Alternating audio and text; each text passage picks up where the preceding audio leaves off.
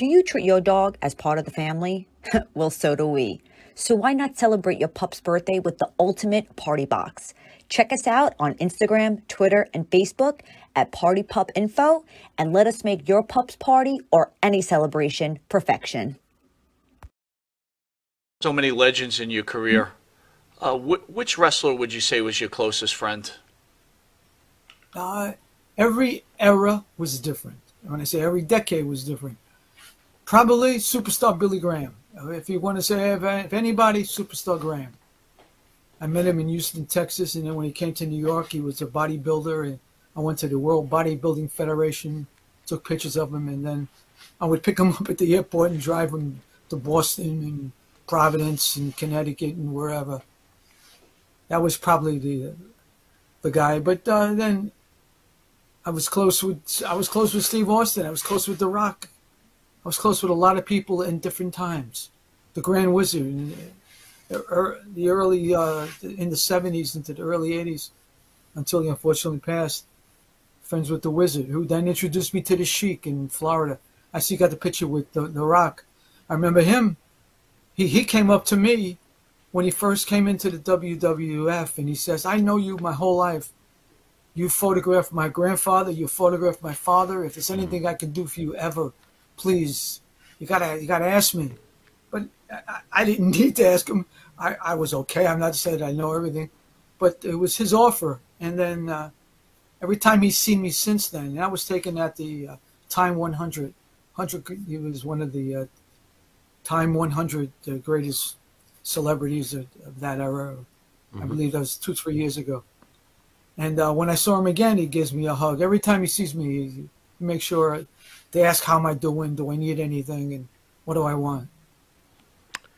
We recently lost Scott Hall. Your memories of Scott Hall? I saw a photo with you at the beginning of Scott's career. What's your memories of the great Razor? Well, he was I knew him as Scott Hall with Kurt Hennig. And I remember taking him after the matches. I took him to a place called Shout, which was a 60s, 70s club in 47th Street in the city. And I took him all around, took him to the Carnegie Deli. I took him to a bunch of places after the matches, and we just formed a bond. He was just a great, great guy. Then he became Razor Ramon. Oh yeah, people say he had an attitude, he had this, he had that. But to me, he was very nice, and I reciprocated. We were really friendly, and I felt really bad. You know, I don't want to say too much, but it's unfortunate what happened to him. Oh yeah. To me, he was a great guy. He lived his part. He loved what he was doing. He was sensational. Really, really nice.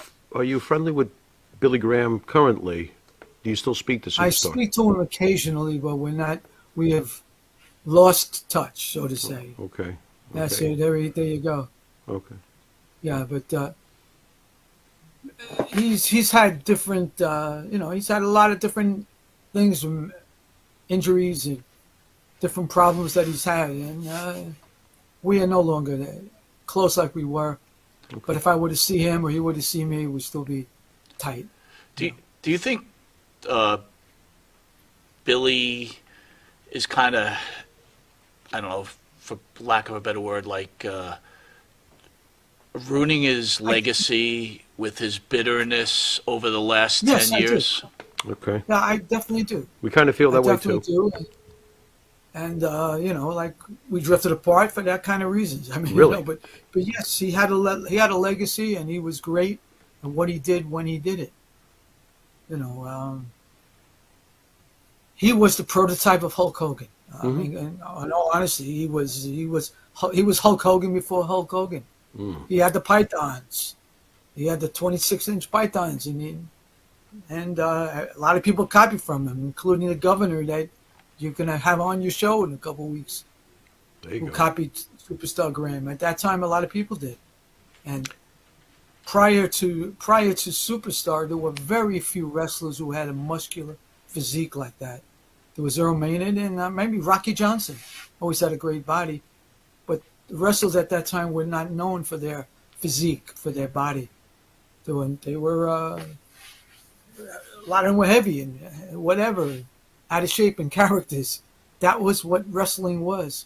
And I think Superstar is the one that kind of changed it to the more muscular look. Do you think it was wrong to take the belt off him? Because he always bitches about that to this day. He bitches about it, but you know what? Everything has its time. They could have could they have gone longer with him? Oh, definitely. People were cheering him. And to what I know, the McMahons didn't know how to control him. They didn't know what they can do with him. They were afraid. They were afraid they had something that was going to be bigger than what they are. You know, it was Mr. McMahon Sr. and Vince Jr. Yeah. So you were in Madison Square Garden all those years. We had Bob Backlund in studio. We have this great respect for Backlund. Oh yeah. But you know, he got a bad reputation saying that he couldn't carry a card. You were in those Garden matches. You saw the crowd. Did you think Backlund? The people didn't come to see the undercard. They came to see the main event. I agree. The undercard was the icing on the cake. Right. That was the extra. But all during that era, and I want to pick 74, 5, 6, 7, 8, WWF. They used to sell out the Garden. Then they used to sell out the Felt Forum on our screen to watch it. So it wasn't like it wasn't that big.